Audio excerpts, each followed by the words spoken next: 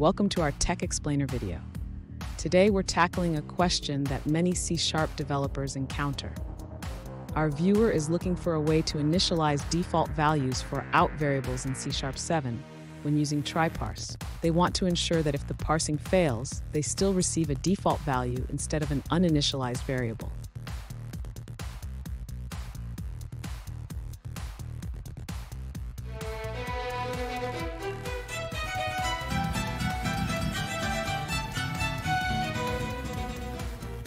Welcome to another tech video. Today we're going to be going through your question, answering it, and hopefully finding that solution for you. Guys, remember to stay a little bit crazy, like me, and hopefully get to that resolution. Now, let's continue on to that video. To initialize a default value for an out variable in C#7, we need to understand how out variables work. When using try-parse, we can set a default value before the try-parse call.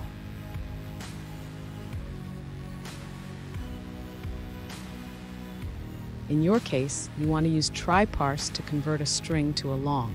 If the conversion fails, you want to return a default value of 123. Let's see how we can achieve this.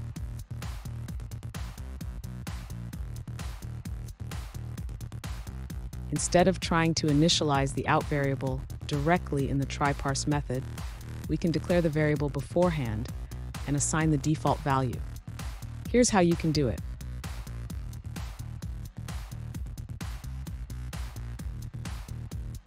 This code first initializes the variable code with the default value of 123.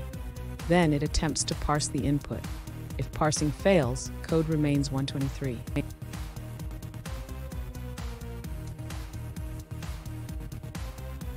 By following this approach, you ensure that your out variable has a default value when try-parse fails, while adhering to the C#7 out variable syntax.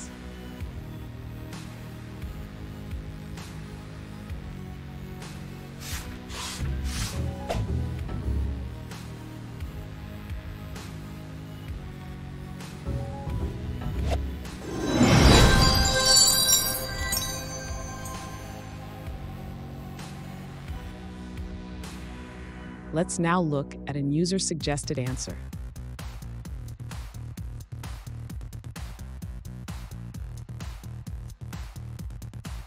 You can't initialize default values for out variables in C#7 using try-parse.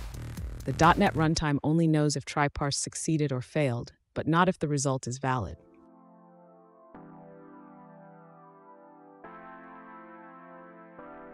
For clarity, you can create a method that negates the try-parse result.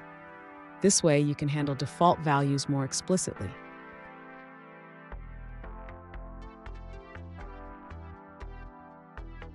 Now consider when you want to use your default value.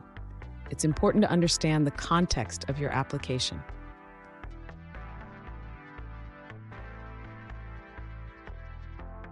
I hope that's found the resolution that you're looking for and you managed to work your way through your issue.